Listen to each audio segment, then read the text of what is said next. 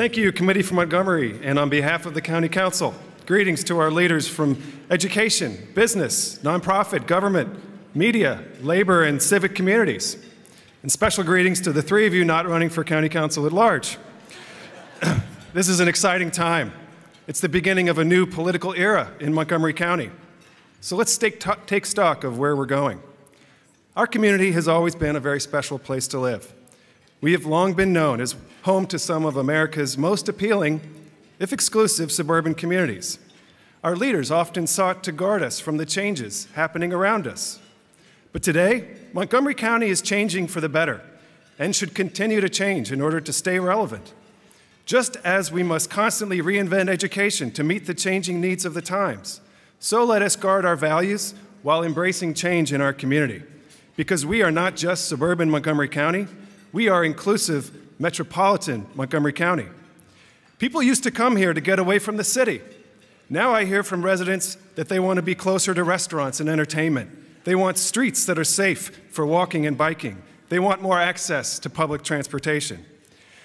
We may have a reputation for liquor control, but today we have an emerging local brewery scene whose entrepreneurs call Montgomery the best place in the region to open a business and a growing winery industry. We were once known for suburban office parks, but now we can confidently say, if Amazon calls, we have the thriving downtowns, transit, workforce, inclusive values, and progressive culture that companies like that are looking for. Today, we are a global destination for immigrants from every walk of life, from doctors and NIH researchers to construction workers, landscapers, and refugees. Less than 100 years ago, we had neighborhoods where African Americans and Jews were not allowed to live. We have built one of America's leading community colleges, and now, thanks to the Purple Line, America's largest research institution in College Park will be just minutes away.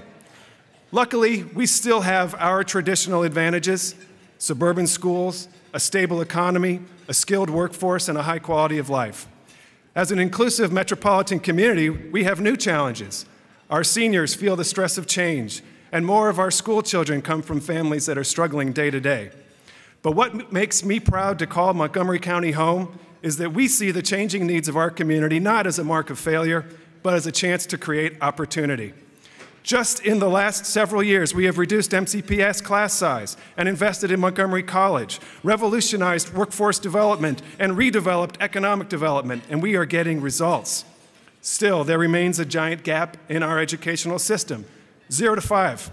In fact, 70% of low-income children are entering kindergarten not ready to learn.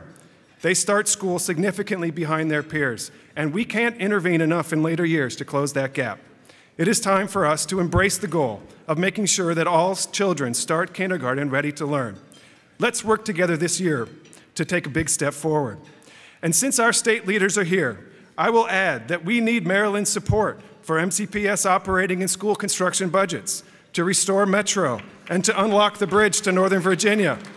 But while some may be nostalgic for the Montgomery County of yesterday, my view is that there has never been a better time to live in Montgomery County.